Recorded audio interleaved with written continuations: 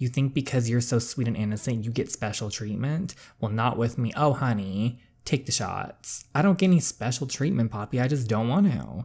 What are you afraid of? Becoming your parents? Hey everyone, welcome back. Today we are back with the next part of Crossing the Line on the episode app. If you haven't seen the last ones, if you're new here, go check them out. It's been a journey so far. So we ran away from home. We're now staying with this nice, I'm not sure if nice is the word, this girl named Poppy. She's very rich. Anyway, she has her stepbrother. We're kind of having a thing with him. The flirting is real, the crushes are real, so we're seeing what happens, and we're at this girl's birthday party in Vegas. And we go for the little party, you know, no boys allowed at this one, but I think it gets crashed. It gets crashed. So we're going to see, was it our boys, was it random boys? I don't know. It says this is about to be truth or dare, which you know it's going to be lit. But I hope you guys enjoy. Hit that like button if you enjoy it. Subscribe if you haven't already. Go follow the amazing author Bree. Their Instagram is linked in my description box down below. And without further ado, let's start the drama.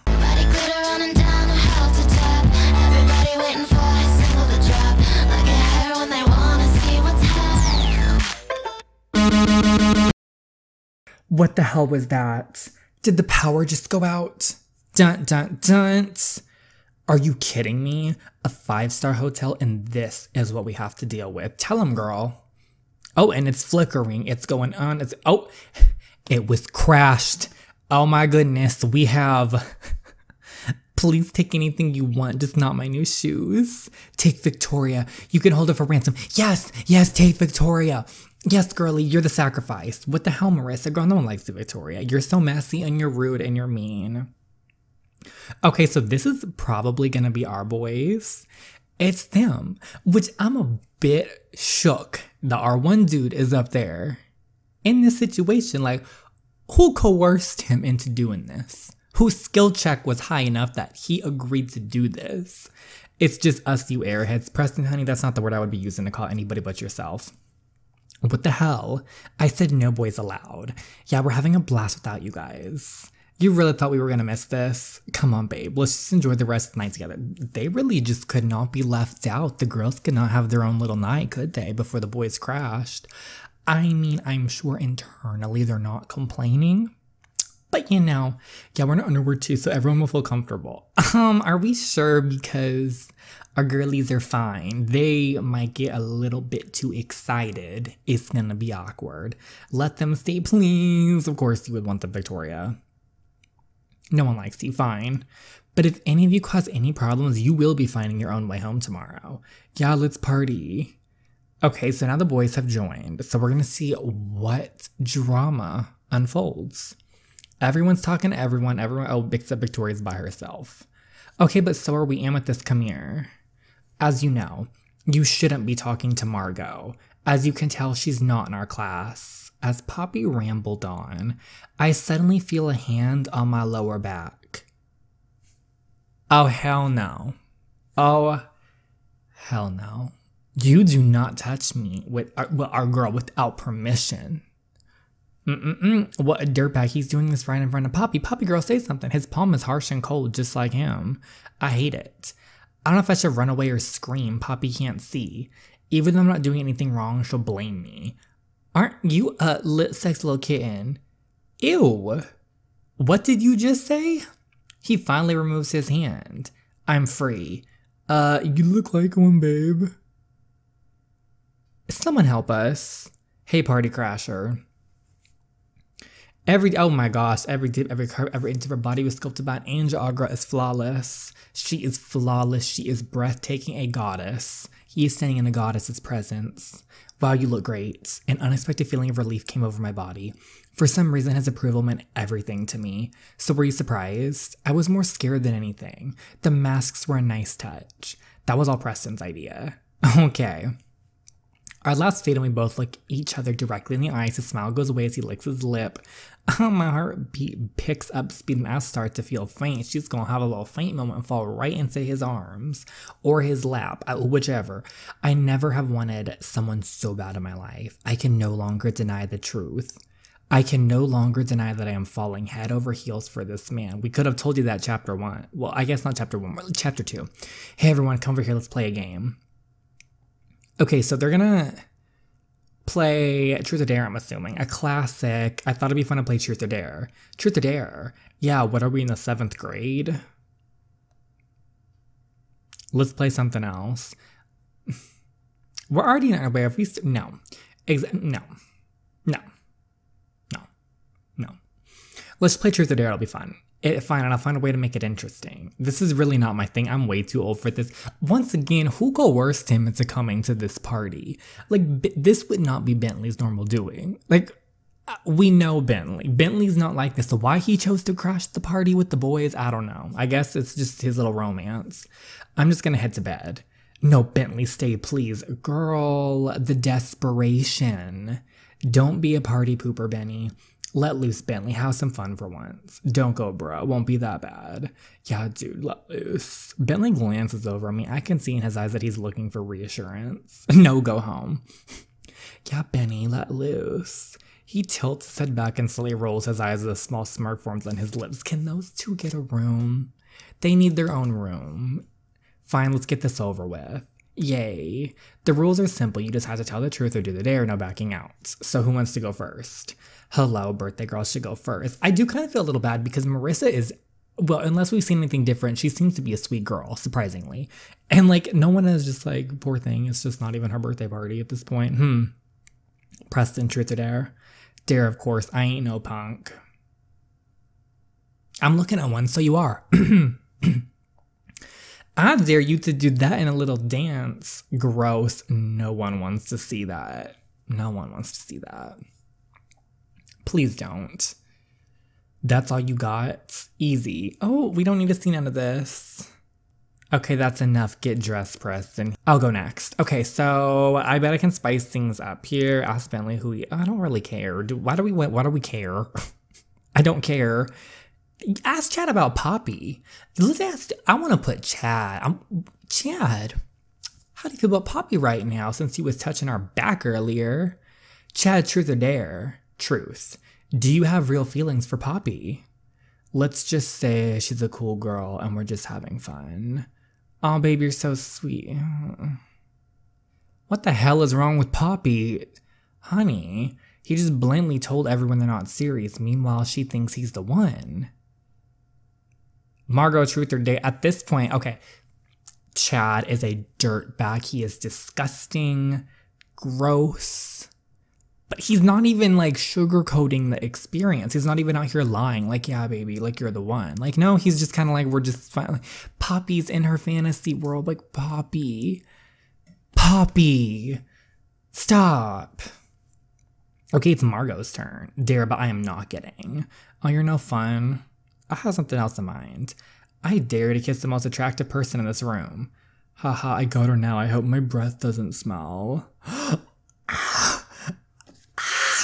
What, Amethyst is by far the hottest in this room. That's right. That's right. We got our girl Margot over here. At this point, it's about to be Margot. She's not wrong. Well, actually, Bentley is such a sweet guy. We have our thing with Bentley. If Bentley wasn't here, Miss Margot would be it. I was expecting to get a kiss, but I'm not complaining. Honey, you need to go. Relax and stop being a perv. There's only a kiss on the cheek. Me next. You'll thank me later. Huh? Bentley, truth or dare? Dare, I guess. What's she gonna pull? I dare you to kiss Amethyst.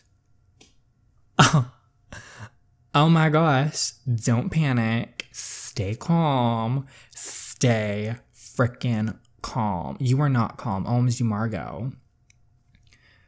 Hey, angel face. Oh, he just came zooming up on us.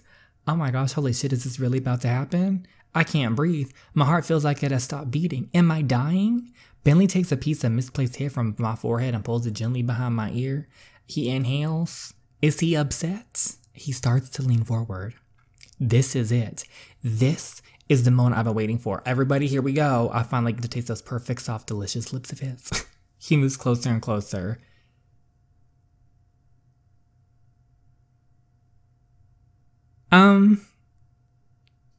A kiss on the cheek. That's it. A childish, friendly kiss on the cheek. We were ready. Our poor girl, she was sitting there getting so hyped. She got a kiss on the cheek. Have I completely misinterpreted our entire relationship? Although I will say, I think he's just doing that because like everybody's around and he's trying to be like respectful. But I should have never believed that Bentley effing Banks would ever want to go like me. No, Amethyst, you were a goddess. I feel lightheaded. I feel embarrassed. I feel so hurt. Amethyst. Oh, hello? Amethyst. Yeah, sorry, I zoned out. Hey girl, are you okay? I think. Amethyst, truth or dare? I am so not in the mood to play this anymore. I don't trust the questions Poppy will ask, so I have to choose. Dare. I dare you to take 4 shots. Oh, I feel so bad because she doesn't drink. I couldn't even do this if I wanted to. I could never take a sip of the foul liquid that turned my parents into monsters. I can't. I mean, I don't want to. Well, you have to. That's the rules. Can you just pick a different dare? Stop being a wuss and just take the shots. I am not being a wuss. I just don't want to, okay? Pick a different dare. No. Everyone else did their dare, so now you have to. Lay off Poppy. She doesn't want to. Let it go. State of the spirit. Oh, Poppy. Oh, you do not want to go there with me, bitch. We're all a little drunk. It's no big deal. Just take the shots. This doesn't concern you, Preston. You think because you're so sweet and innocent, you get special treatment? Well, not with me. Oh, honey. Take the shots. I don't get any special treatment, Poppy. I just don't want to. What are you afraid of? Becoming your parents? What? You know what I think, Poppy? Go off on this hoe. You are the most confusing person I've ever met. I never understood what I mean to you. Am I your friend or your pet? If you had some decency, you know this isn't how you treat someone else, especially your best friend. You'd start to realize that I'm always here for you, rather than treating me like a doormat all the time. Damn girl, you totally laid it out. Even I have to respect that. Aren't you guys gonna back me if no? Sometimes we feel that way too, Poppy. Yes, Queen Marissa, come through. This is a pretty good lesson for you, huh? Whatever you think I need any of you. Are you okay, Amethyst? It's fine. I'm just gonna head to bed. You're the worst. What is wrong with you, Poppy? Oh, bite me, freak. Amethyst is a great friend to you, and do you see how you treat her? I always knew you were a selfish, spoiled brat, but I didn't realize you were a heartless monster, too. You can't handle anyone else having a spotlight for a second. You should be ashamed of yourself. Ooh. Screw Poppy. I always went back and forth with her because I was like, well, she gave us the place to live and she's nice sometimes, but screw her. How could Poppy do this to me? She's a piece of garbage. I thought she was my best friend. I thought she honestly cared for me. Well, she doesn't, Amethyst. She's a piece of garbage. I feel so betrayed by her. The fact she's gonna sit there and do that, am I just blind? It's stupid, or I've just been blind this whole time. I see now that Poppy doesn't have my best interest at heart in Bentley. I was so wrong. Okay, you're wrong about the Bentley situation, though. I thought he may have felt something for me, too. I was so wrong about everything. I'm fine. Just give me a minute. It's me. I need to talk to you. Just leave me alone. I can't do that. My job is to make sure you're safe. Ooh, you're gonna open the door and let me in, or I'm gonna pull this door off its hinges and let myself in. Your choice. Okay, we can't really be mad at Bentley. Bentley's always defended us. Bentley does good things. Yes, he just gave us a kiss on the cheek, but we can't really be that mad about the situation. He just, there's nothing to be mad or upset about. If he didn't want to do that in front of everyone, he didn't have to. He just stands there looking at me with his intense bright eyes. We've never misread him. He really does like us. My heartbeat starts to pick up its pacing, but I remember I have to suppress these feelings now. I can't have feelings for someone who doesn't reciprocate them. Girl, you don't even know. You don't know. There is so much I want to say, so much I need to say, but I can only manage 3 simple words. I'm so sorry. Sorry for what? For your horrible stepsister outing my past, all her judgmental friends, minus Margot and even Marissa. I'm gonna defend them. Margot's a sweetheart, and Marissa, we don't know her too well, but you know what? Marissa's always been nice. Victoria, on the other hand, or because we've been ferociously flirting the past few weeks and you could only manage a kiss on the cheek. I start to feel myself getting warm, not the type of warm that comes over my face when Bentley makes me blush. This is a different kind of heat, a strong heat that is making me uncomfortable. My chest starts to tighten, my palms are becoming clammy. I feel like an explosion is forming deep inside me. Oh no, I'm gonna erupt. Do I need to throw up? No, this is different. This is the vomit. Oh, word vomit. I need to tell Bentley not everything, but I need to let him in just a little. My words come out fast and powerful. I need to get this out of me. My parents are alcoholics. That's why I don't drink. They were bad. It got bad. So I ran away. There, I said it. It's finally out of me. My mind starts to racing, trying to connect the dots. My father told me she had bruises and night terrors. Poppy was about to say something along the lines of Amethyst becoming scared of becoming a raging alcoholic. I'm not a stupid man, they must have heard her.